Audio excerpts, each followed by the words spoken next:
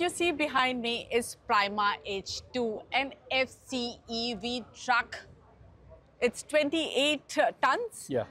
And to talk more about Tata Motors commercial vehicle plans, their EVs and their different type of electric vehicles that they are planning to get, I have Mr. Girish Wagh with me. Thank you so Hello. much, Girish, for joining Pleasure. us today. This H2 truck, I want to ask, by when do you think that this FCEV will something that becomes a norm in Indian market? Because I believe hydrogen fuel cell is something which is more convenient and more suitable for big trucks like this. So I think this is a hydrogen internal combustion engine truck. Okay. And to give a context, as a part of the hydrogen mission plan of the government, they've also come up with a hydrogen pilot. And they have awarded us the contract to actually run hydrogen internal combustion engine trucks on 3 routes in the country. And we are going to work with IOCL, who is going to be our partner for the fueling infrastructure. So these 3 routes are Delhi NCR, then we are looking at Ahmedabad Rajkot, and we are looking at Mumbai Pune, and there's a fourth route also being evaluated, which is Jamshedpur Kalinganagar in the east. So we are going to run around 15 trucks, right, on these routes for around 12 to 18 months, Okay. where IOCL will also put up their infrastructure for refueling, and a lot of data will be generated from this on hydrogen, which will be then used as a part of what should be the next steps for hydrogen mission plan. But since you also spoke about fuel cell, Yeah. so I think for last 1 year or so, we've also been running around 15 fuel cell electric buses, again with IOCL in Delhi and few other places. Okay. And how has the response been? How has what is the do you think they can be adopted easily by in India? So it can certainly be adopted. Now, easily is a relative term because every technology has to go through its maturity cycle. Yeah. And I would say that hydrogen from that perspective is in the early stages. We need to get economies of scale in green hydrogen manufacturing.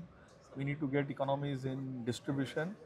And then I think as the number of vehicles also increase, we will get economies of scale there also.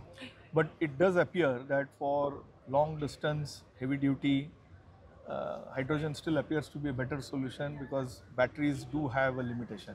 Yeah, the EV batteries do have a Yeah. limitation. So let me first of all, I was mistaken. I thought this is hydrogen fuel cell, but this is an ICE. So that's a new technology that's coming up. Um, how convenient are EVs for adoption in say long distance commercial vehicles? So, Especially the big ones, because yeah. the smaller ones you can still manage because they don't have that much load. These are heavy load carrying buses, the Yes. trucks, that big ones. So heavy duty long haul applications with battery electric, with the current technology, the cell technology available does have a limitation, because if you need good range, then you need to go on increasing the size of the battery, and then that increases the curb weight and therefore reduces the payload. And that's where hydrogen steps in. Hydrogen fuel being stored in liquid form actually has lower weight, lesser space occupied, and therefore it makes sense. But this technology has its different set of challenges, which we as industry and along with the other industries, we need to solve that. But battery electric does have its usage in heavy duty vehicles also, which are specifically for short haul applications. Yeah. So take port applications or take steel industry, for Basically, example. hub and spoke model works better for EVs, do you think, where there's like a hub and then they have to do shorter, And limited distances? Yes, so all short haul defined route where the vehicle can come back, are very good applications. So in fact, we have also shown the 55-ton battery electric tractor, which is going to be now sold commercially, right? And we have been discussing with clients in steel and cement industry, even ports, because it will make a lot of sense for them to decarbonize their scope 3 emissions. Yeah. Yeah. One crucial part of commercial vehicle is also the turnaround time. And EVs typically take, the bigger the battery, the longer they will take to charge. So how do you see a solution to that problem coming anytime soon? And what can be that solution? Yeah, I think with the improvement in technology consistently, the charging times have been coming down, right? So the charging rate, which is called a C rating, has been continuously increasing. And in fact, this year in Hanover Motor Show, we also saw that there are new battery cell technologies which are coming with very high C rating. So I think there is a good development which is consistently happening, and I'm sure that I think some of these challenges which are there will certainly get addressed.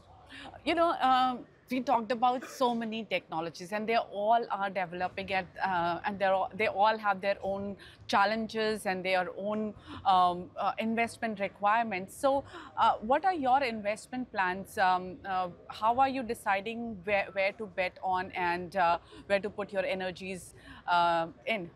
See, I think after the BS6 phase 2 transition, very clearly the percentage of our total investment which is going into the new technologies, whether it is alternate fuels, whether it is battery electric, hydrogen, or it is about software now, it is all digital and connectivity solutions, it is about ADAS for safety. I think the allocation to these technologies has been increasing, and we have been spending now almost 40 to 45% of our capex on these new technologies. And what is your capex, if I may ask, for next couple of So years? our total capex is generally around the range of 2,000 odd crores, and we will continue to manage in that zone.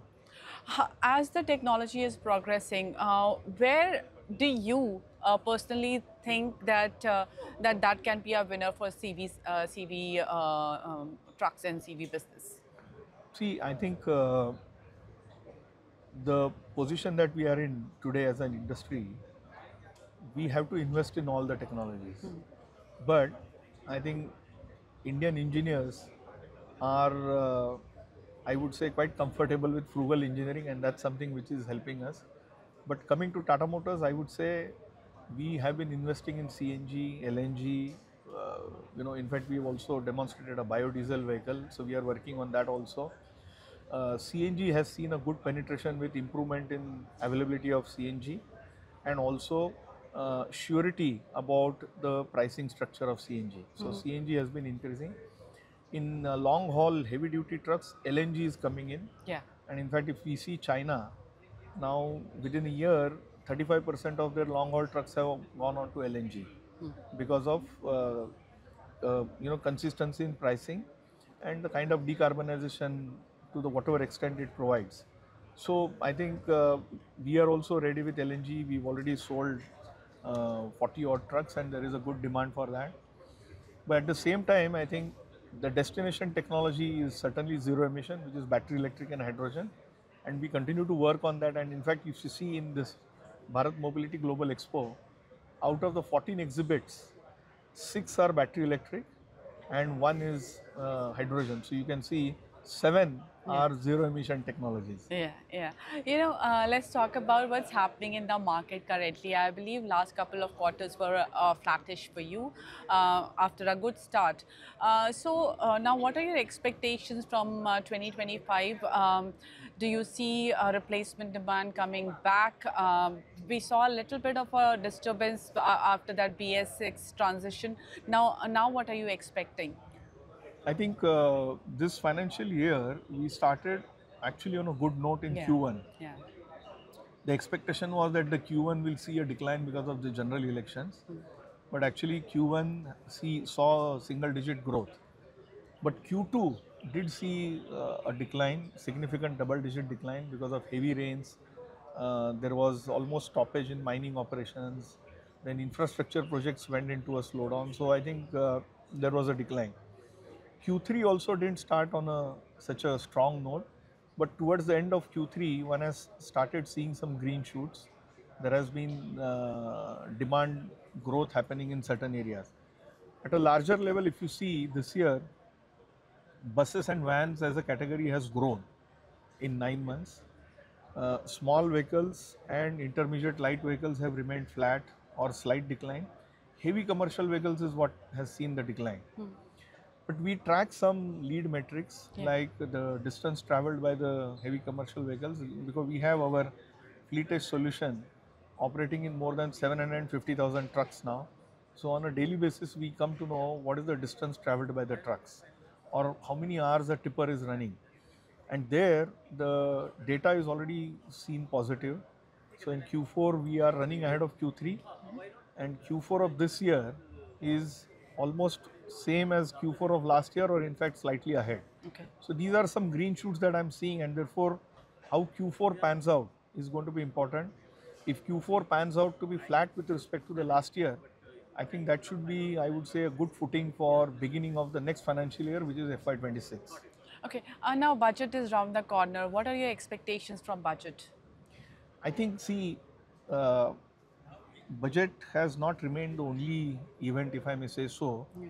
where the industry requirements are being addressed. Yeah. I think the government has been doing a lot of interventions to support, especially the sustainability transition to automotive industry. So whether it is the FAME incentive to begin with, then we had the PM e-bus seva, the PLI incentive which is on the supply side, and now PM e-drive is in the works Yeah. to have incentives on the heavy duty vehicles. So there's a lot of work which is happening here, and we expect this to continue. The second, which has been very good, that despite major geopolitical events, the diesel prices have remained stable, and this, therefore, depending upon the vehicle, the fuel cost is almost 30 to 50, 55% of the total cost. So this remaining stable is providing good kind of comfort to the fleet operators, and therefore this is another thing which is good. I think third thing, every commercial vehicle almost is sold on a loan, right? And therefore, if the interest rates soften, then it will be good for the industry. All right, Mr. Wagh, thank you Thank so you much so for much. taking out. Thank Thanks you. a lot.